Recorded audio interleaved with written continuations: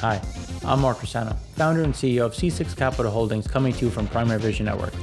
Today we're going to look at the Primary Vision Frac Spread Count and really kind of go through what is driving the number, what do we expect going forward, because in today's insights that came out a little bit earlier, we were spot on with kind of where we think things are going and how they're progressing in that way.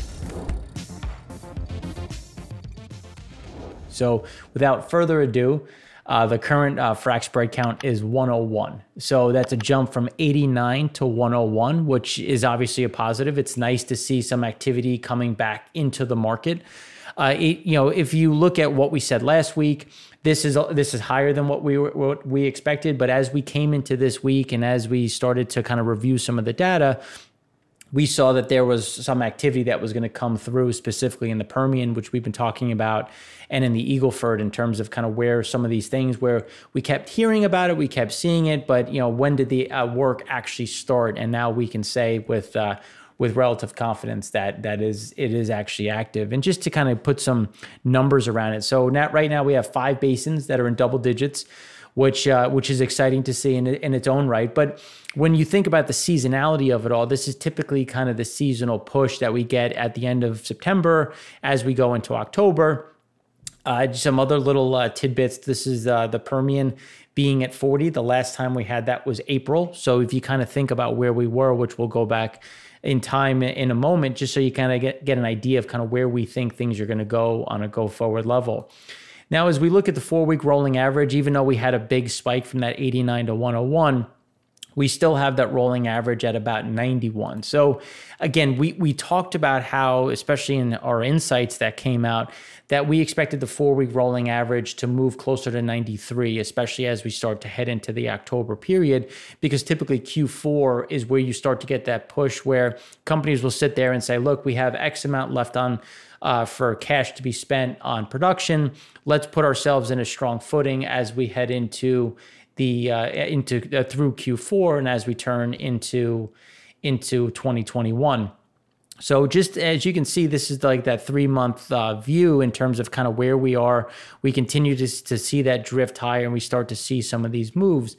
Now, April 17th, just to give you an idea of the last time we were actually above 100, April 17th, we went from 147 to 85 the next week. So the last time we were here was actually April 17th. So you get an idea of kind of how long we've been in these doldrums. But as we talk about in the past about decline curves and the push to manage those decline curves as we go forward, this is it right here. You can't sit back and let your decline curves really catch up with you. You have to stay in front of it. And that's what we're starting to see with some of this activity over this 5-month decline. And now we're starting to get some of these turnarounds. Now, just to put some color around what we're expecting. So they came out in the report this morning, but over the next 4 weeks, the expectations is that we're going to get back above 40 within the Permian. It's probably something closer to 43 if we just think about where we should be as we go forward. That could change. Right now we have a little bit, at least I have some clarity in terms of kind of where we think things are going to go through the next 2 weeks, but again, that could accelerate as well. The other benefit is based on the planning. This doesn't look like it was something that is just coming on spot. This looks like this was targeted work, which is also relatively exciting. If you think about some of the volatility we've had in oil prices, you might think, well, what happens if oil prices fall down, or come under pressure? We've talked about hedging and how there is a lot of companies have increased their hedging for the remainder of 2020. They remain fairly I don't want to say light, but they're not as hedged as they normally are at this time of the year in 2021, but they are fairly hedged in 2020, and that's going to support some of the work. We could see some of these additions come in as guys look to kind of protect some of the downside, but I don't see anyone trying to cap some of this upside that could be potential in 2021. So think of the Permian seeing another 3 over the coming few weeks, and then on the Eagle Ford, we finally saw what materialized, which is what we've been talking about, of this 1 or 2. The other interesting side as we go into kind of this year over year you can see some of these pumps, and you can actually see the huge drop off in April, which is really where we saw that acceleration to the downside. But as we also talked about, as we got below 50, we had refiners actually starting to panic, and some end users starting to get worried about getting that feedstock. So you saw, that was where we started to get some confidence that like, yeah, I don't think we can go too much lower, because there are people that rely on this end stock and will pay premiums to make sure that they get this feedstock to make sure that they can make those end stocks. So that's one of the big things here. And as we see some support in the back end of the curve, specifically in natural gas, we've seen some additional additions in Appalachia and actually the Haynesville. So that's going to be something to watch.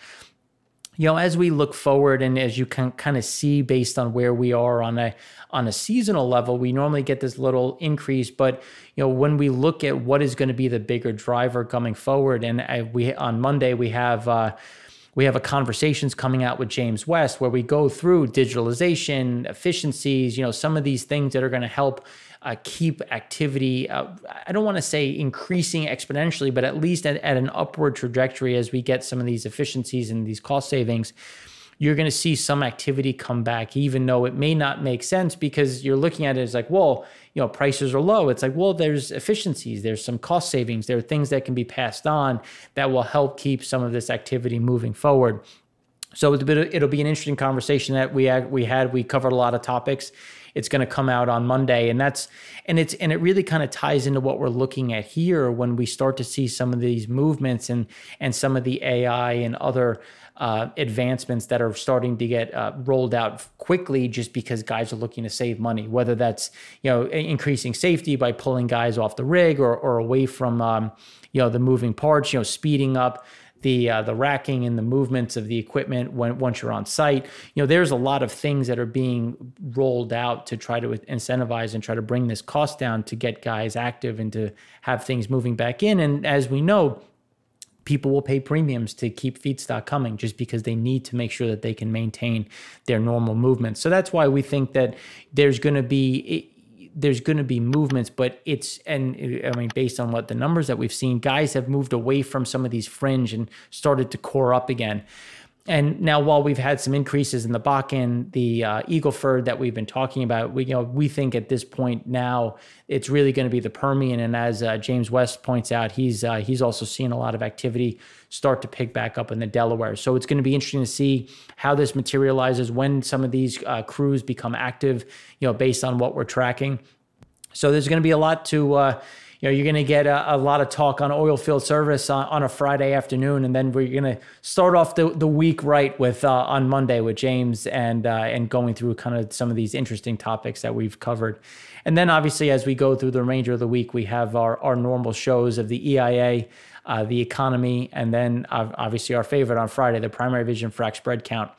We're also going to do something a little special in terms of the inflation. We're changing it a little bit. We're going to focus on the dollar now that we've seen Turkey increase rates. Things are changing a bit, and Nigeria just posted their November loadings and taking it from up to 1.82 million. So it's another thing that we're going to look at and just touch on briefly next week, just looking at, what are some of the expectations now that we're actually starting to get November loadings, and we see Iraq pushing in a ton of new barrels, specifically Basra. And it's going to be interesting. We wrote about it on our Friday report, but it's something that we're going to cover on a high level, just to kind of put into perspective what some of this oversupply looks like. So, you have a lot to watch. We had a busy week, so enjoy the weekend. Again, I'm Mark Rossano, founder and CEO of C6 Capital Holdings, coming to you from Primary Vision Network.